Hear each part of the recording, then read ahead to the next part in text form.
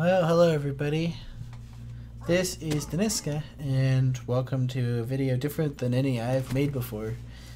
So normally in the past I've done like highlight videos and zombie clips and little tips and tricks, stuff like that. I never really made an extended comprehensive video. So today I'm going to do that. I'm going to try and make one about multiplayer, Black Ops 3 versus Black Ops 4, and kind of point out some of the differences between them, and then some of the things that I think that Black Ops 4 could do better with possible updates, or maybe it can't. So I hope you guys enjoy the video. Leave a like if you enjoy it. It's going to be a long one, but hopefully something fun. And let's just really get into it. So I guess one of the first things I would talk about, BO3 versus BO4, is loading up the game. You go into the menu, and you've got all this different stuff that you can pick. Like BO3, we're talking about nightmares or bonus mode. We've got campaign, zombies. I'm not going to really touch on zombies today, even though some people would probably like to see it not today. But wait, let's go ahead into multiplayer, which normally will be public match, be what we go for. And we're going to go over to create a class. And this is where I think some of the differences between the two games really start to stand out. Alright, so in create a class, one of the first things you're going to see is creating your gun. And yeah, there's some really big differences between the games. Black Ops 3 starts out with lots and lots of guns. I believe there's like 6 SMGs, 7 ARs. We've got like 4 snipers, 4 shotguns, a whole bunch of secondaries. Basically, there's a lot of different options to pick from. And then later on in the game's life, they added more guns progressively over the next 2 years. So you have quite a huge weapon. I believe there's over 70 weapons total in Black Ops 3 that you can use, secondaries and primaries combined. And that's pretty significant because it really gives you kind of like this big option pool to pick from. So you can experiment with lots of different weapons and combinations of perks and stuff. BO3 has a very enhancement, I guess, style to attachments. BO3 has most of the same attachments available for all the weapons in the category. So, for example, fast mag, extended mag, long barrel, laser, etc. And the idea of Black Ops 3's attachments is to enhance your gun. So you can make your gun a little bit better at what it's already good at. Like the Peacekeeper would be really good with stock because it already has good like strafe speed, so you do even better with that. Basically, the attachments are just there to enhance your guns and make them better. Black Ops 4 takes a really different approach to it. There's a lot less guns to begin with. There's like 5 SMGs, 5 ARs, 3 tactical rifles, which would basically be an AR in Black Ops 3, 4 snipers, is that right? And then like 2 shotguns, which are actually bundled as secondaries, and a whole bunch of other stuff. They've really changed it up. There's generally less weapons, though. And Black Ops 3's enhancement style of attachments isn't really kept with Black Ops 4, because Black Ops 4 has, like, crutch attachments, for lack of a better word. One of their focuses was making the weapons feel really different by having different attachment options. They did that, but some of the weapons are missing really basic stuff, like stock being missing from the Rampart assault rifle, and the ICR assault rifle, and quick draw missing from the Rampart as well. And instead you get replacements like high caliber and high caliber 2, which high caliber would normally be like a headshot. High caliber 2 decreases the number of shots to kill on the body. So attachments like that kind of start to become crutch attachments. There's also things like operator mods, which they introduced in Black Ops 4, which basically they change your gun in a big way. Like the Titan LMG's got like this oppressor mod that shakes the screen for enemies, make it harder for them to aim back at you. The SG-12 shotgun, I should say, which is kind of like the Brecci, has a strobe light mod, which blinds people. Some of these attachments are kind of crutches and pretty much required to have on your weapon if you want to be able to compete with them. So that's something that they did really different with the creator class in Black Ops 4. And it kind of feels like by adding these specialized attachments and stuff, they basically reduce your options and kind of try and narrow things down for you. So while you technically have freedom to go for other attachments in your class, there's certain ones that are just so much better that you're basically forced to play with those attachments for your gun to be viable to compete with everybody else. So you have a lot less options. Like, they try to make you feel like you've got options, but you really don't. You need to focus on these couple ones. Otherwise, you're going to get wrecked. So that's kind of something that's a little different between them. Black Ops 3 also has weapon attachment variants. So when you put on like a quick draw grip on your gun, you have a different variant you can get from the black market, which will make the gun look a little different. Black Ops 4 doesn't have that. Instead, it has signature weapons, which change the way the weapon looks by quite a bit, and also includes some different camos. So, yeah, that's one of the differences. But with Black Ops 3's base game, I'm pretty sure there's already more diversity than Black Ops 4. And balance is definitely a lot better too. Though, I'll say this early on, this is Black Ops 4 after being out like 2 months versus Black Ops 3 after being out for 3 years. So, of course, there's going to be more fine-tuning experience in the older game. Let's talk about Black Ops 4 and Black Ops 3's perks. So, Black Ops 3 and Black Ops 4 both have perks that you can equip in your created class. And Black Ops 3, generally, there's a lot more perks. Not that many more, I guess, if you count up the total number, but it's noticeable. And the perks, those are kind of more important than attachments because they really affect how the game feels for you. Things like having awareness on is noticeable, or having hardwired on where you won't trigger trip mines and stuff like that. Those come in kind of clutch. You got these different perks. Ghost as well is significantly better in Black Ops 3. It keeps you off the radar when UAVs are constantly being spammed. So they've got all these different perks. Black Ops 4 also has perks, but they've removed some of the perks or combined them with other ones, and they've had this new equipment thing, which is like, it's like 5 different things you can have, which are kind of perks, or would have been perks in previous games, that now have to take this special equipment slot, and they're very important. They got a couple different ones. They have like a ComSec device that's supposed to reduce the amount of time it takes to earn score streaks with points, and then they have like equipment charge to charge your equipment faster.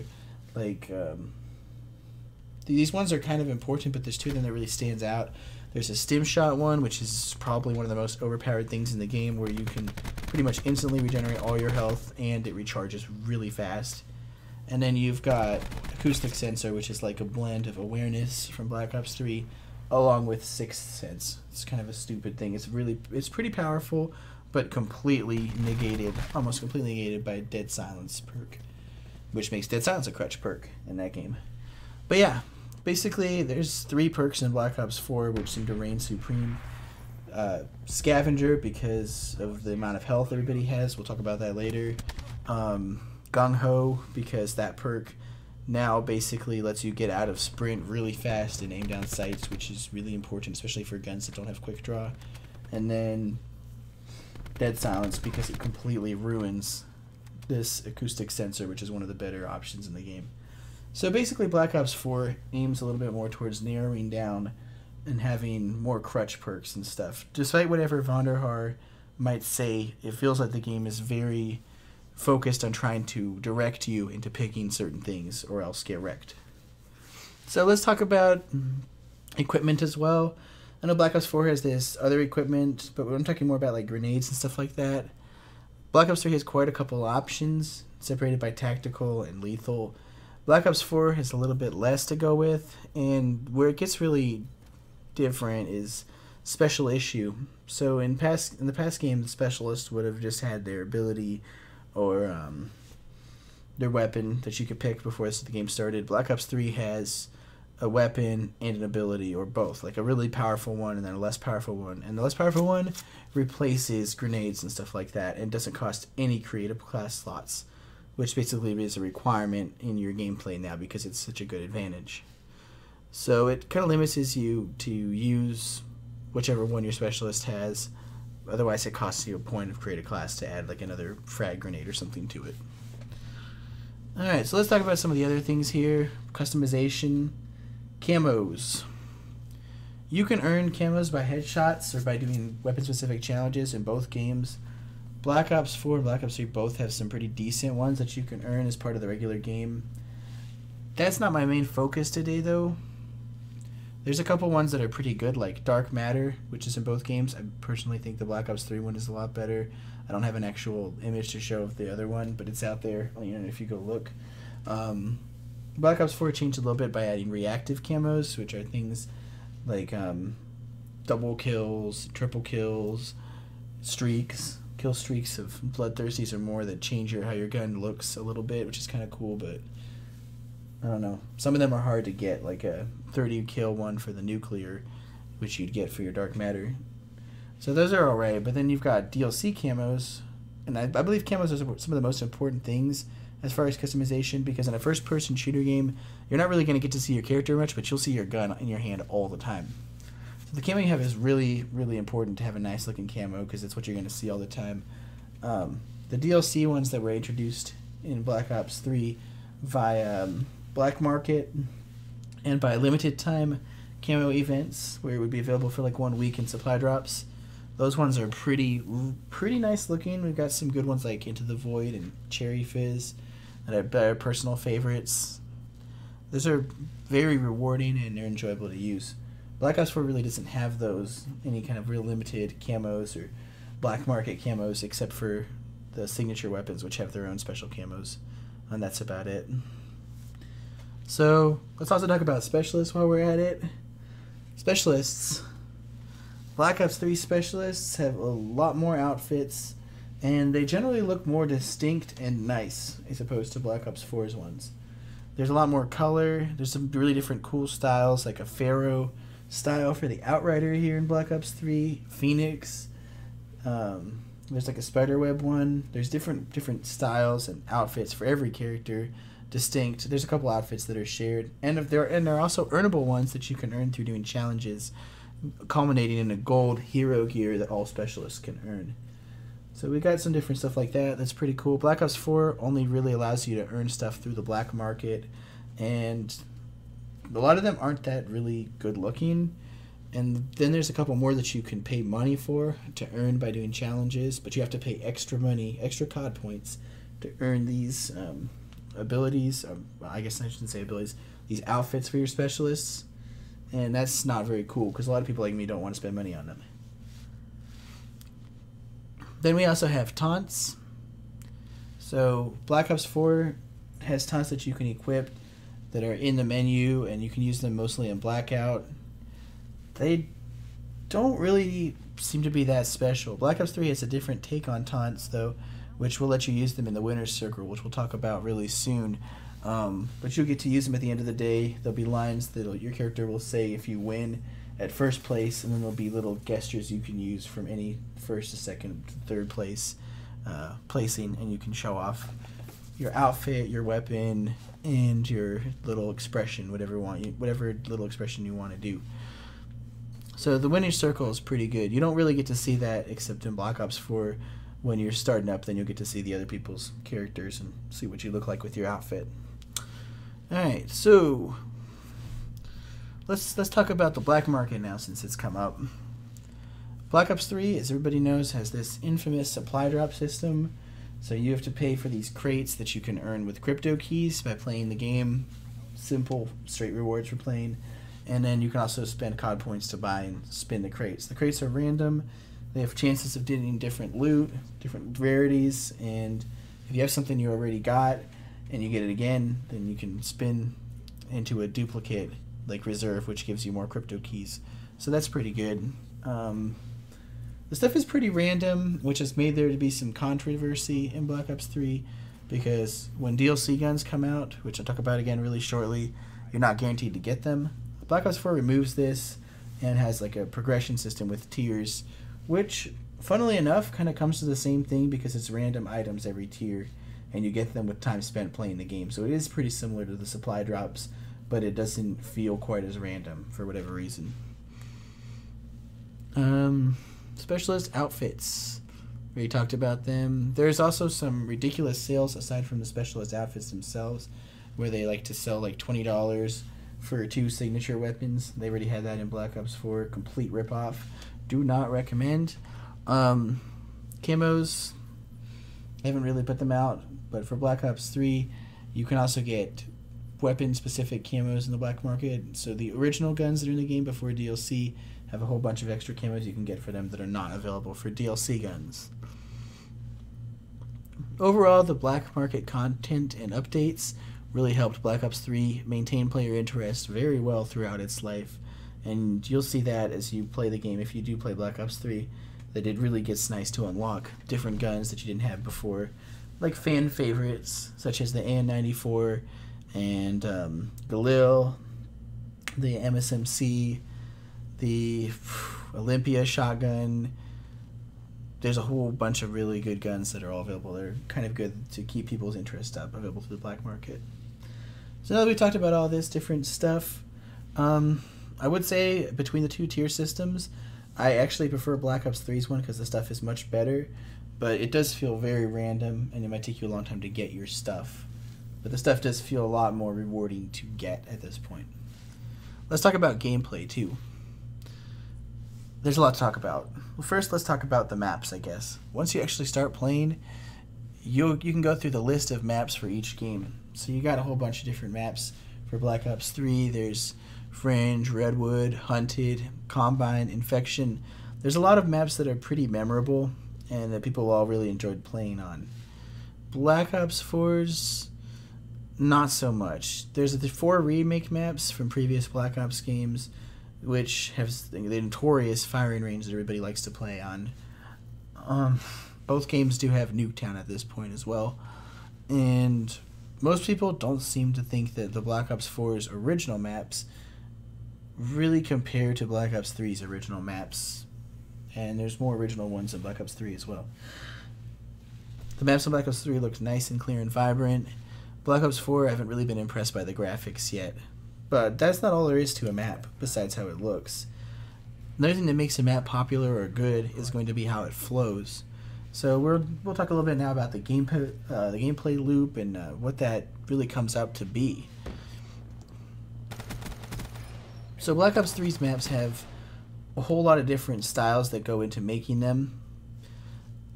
They have normal ground running movement. They've got water where you can swim. They also have a 3D movement system with jetpacks, which lets you jump really high compared to previous games and allows you to jump over things that would have been barriers before, jump on top of things to use them as like a little platform to shoot from. You can wall run, which is pretty cool because it allows for some different traversal options for the map. Generally pretty fluid, and while the maps are normally 3-lane, like most traditional Treyarch maps, the Black Ops 3 map selection doesn't feel like strict 3-lane map gameplay because of all the different movement options.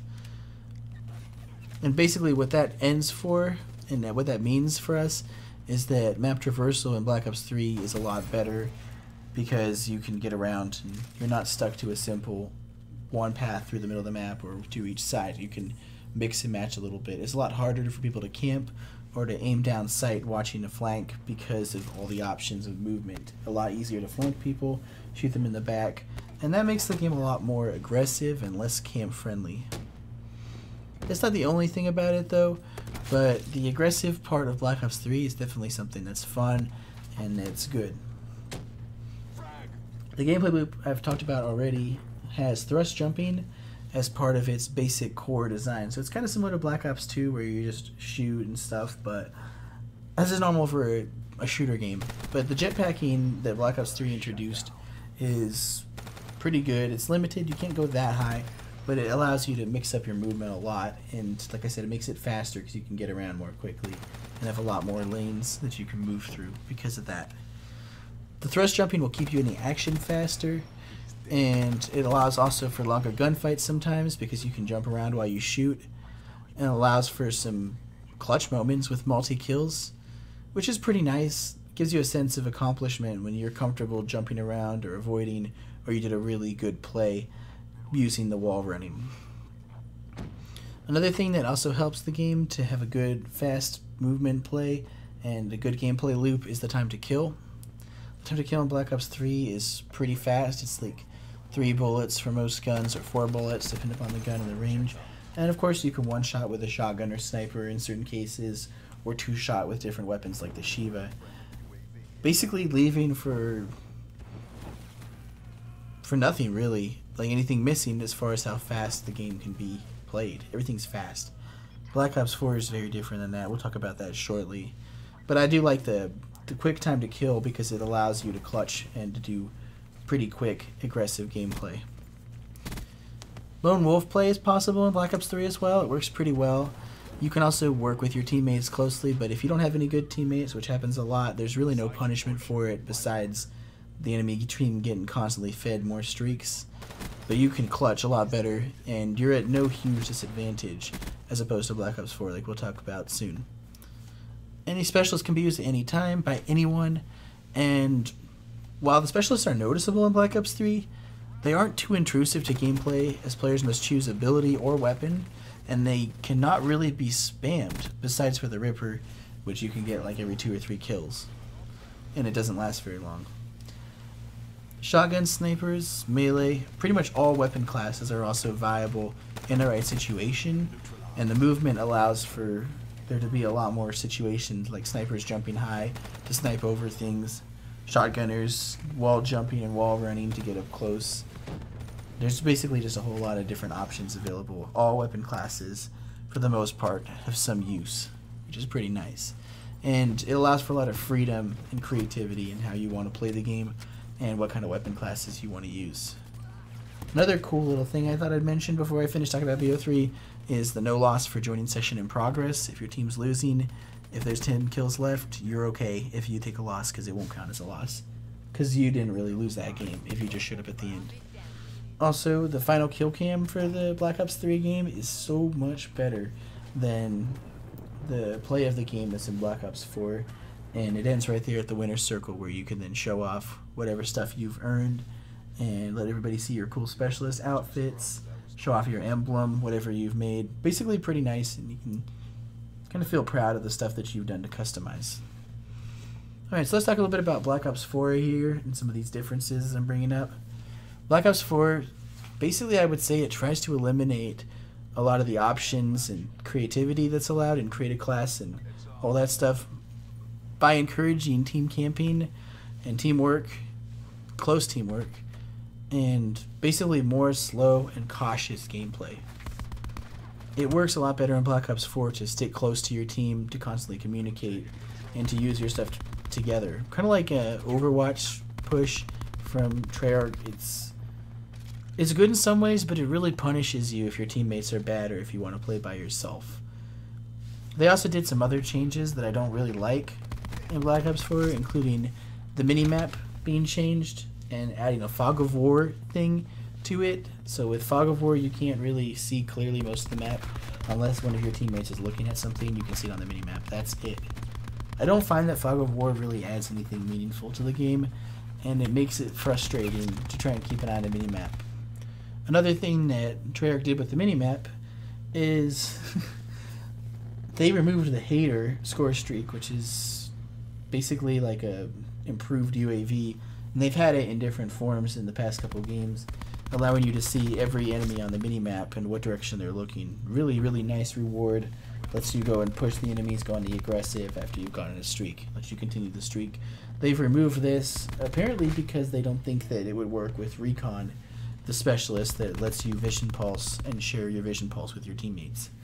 It's kind of like they're trying to force you to use Recon Specialist all the time, which I don't really like. As in addition to trying to force you to play with your team all the time, forcing you to use certain weapon attachments and perks, I find it very restricting, and I don't like the fact that the hater was removed. Some other changes they did too. I mean, I'm just going to really touch on the surface here. 100 assist points per kill. If you shoot somebody with one bullet and your teammate finishes them off, you get 100 points toward your next score streak instead of 25 or 15 or whatever that you would have gotten in previous games. Certain classes of weapons like shotguns and SMGs are pretty weak in comparison to assault rifles and LMGs in Black Ops 4, basically promoting a more long-ranged, campy kind of play style, aiming down line of sights, not very aggressive and fast play. So, shotguns in particular took a big fall, which to me is kind of annoying because I like using shotguns. And like a lot of people have already complained too about SMGs. There's like 1 or 2 viable ones, and that's pretty much it. On a side note, something I will say that is pretty nice about Black Ops 4 is that the streaks, the lethal streaks, are better than Black Ops 3's ones, with Black Ops 3 just being dominated by Hater, Wraith, and Raps. So, I guess we talked about a lot of different stuff here. I personally feel like Black Ops 3 multiplayer is a lot more fun to play because of its fast pace, and a lot more rewarding to play as well because of the skill ceiling, with the boost jumping being a thing. Not that I want it to be in every Call of Duty, but it did feel a little bit more comfortable and fun to play once you got used to it. But something else that I really liked about Black Ops 3 that I felt Treyarch did really well was have player retention by adding little updates. And most of the stuff that you can earn, like the stuff in the black market on Black Ops 3, feels really good to earn. Like, you feel great when you unlock a new weapon, or when you finish a new specialist outfit that you'd wanted for quite a while. There's usually something to grind for until you played the game for a really long time, and the events that they did throughout the game's life kind of helped keep that interest up. So far, Black Ops 4 is still pretty new. It's been about 2 months since it came out, and it was released in a pretty bad condition, not ready for release. And it's missing a lot of things that should have been in there, like a combat record that will let you see all your weapon stats, and it's missing unlockable outfits for your own specials characters by just playing the game normally. But there's a whole bunch of things that they could do that would really improve the game and make it get to a point where it'd be a lot more fun to play, because right now I don't feel very interested to play it at all, and I like multiplayer Call of Duty, and I like Treyarch multiplayer from having grinded Black Ops 2 by like so many days, and Black Ops 3 as well, to unlock all the guns without buying any COD points. So there's a couple things I think that they should do or could do better in Black Ops 4 in no particular order. Bring back the Hater. I think that streak is really rewarding and fun, and I think people deserve it after they've been on a long gun streak. Now, if they do that, they should remove the 100 assist points per kill that you get if you tag somebody with 1 bullet and your teammate finishes them. I think they would be better off going back to the original 20 or 50 points, depending upon how much damage that they do before your teammate gets the kill. Make better black mark content. The outfits right now we have, they suck in Black Ops 4. Black Ops 3's ones are right there for easy comparison. I don't know where Treyarch lost their way, but they should go back to making these kind of outfits. And better camos too, that you can get in the black market to put on all your guns like Black Ops 3, just like those cool limited time ones. Really nice looking camos. While we're at it, stop making people have to spend COD points to unlock specialist outfits with no other way to do it. Make some kind of in-game currency that you earn or something so that people can earn the weapons or weapon variants, earn the camos, earn everything without having to spend more money on it. We've already paid $60 for the game if you didn't even buy any DLC. There's no reason I should have to pay more money if I'm one of the regular players and I just want to be able to use that outfit. It's not worth $6 to me. Make it available for me to earn another way. If I want to pay $6 for it, fine, but don't force it, or don't make it limited only to that. I should already have access to it because I bought the game. Give me a way to show off the stuff that I can get, like the outfits and the camos and all that stuff. Give me another way to show them off besides when the team is spawning in where only my teammates can see me. Bring back the winner's circle at the end of the game so that players can show off their taunts, expressions, stickers, outfits, weapons, weapon variants, whatever other thing we've got. Bring back the winner's circle so that everybody gets to see the stuff that you've unlocked, so it feels rewarding. Add limited time free camos or suits. Things that encourage players to show up regularly to play. They did one little thing for zombies where they have a couple face paints that you can't even use with all of the outfits in the game. Stuff like that would be helpful to do, and regularly. Good stuff too, not bad stuff. Another thing, add DLC guns. Not cosmetics, but actual guns like Black Ops 3 has. They should be available to be unlocked organically and without having no chance to really get them. Like, maybe have them unlocked at tier 100 in the black market or something like that. Something that all players have a reasonable chance to go for. But unique weapons that are balanced and fun to use will really, really make the game a lot more fun to play. And by the way, while we're at it, add weapon variants, weapon camos, and stuff like that to Blackout. Just a side note. Another thing for multiplayer, make better maps. And not just remakes or remasters of previous ones, but make actual new maps that are better. So far, the maps that are in Black Ops 4 do not impress. I haven't seen a single map in the whole game where I'm like, oh my gosh, that is a legendary map.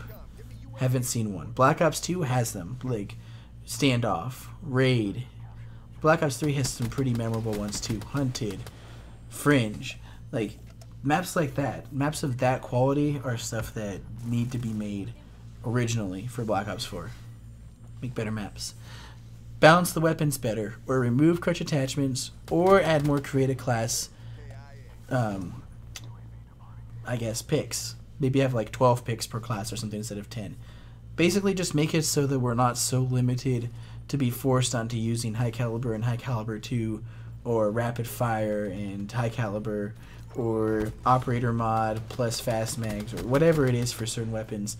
Make them so that attachments aren't so crutchy, like attachments, and make it a little bit more, I don't know, less required to play a particular way. Balance the perks. Don't make it so that all the perks are required, from Dead Silence to Scavenger to Gung Ho, to be able to compete.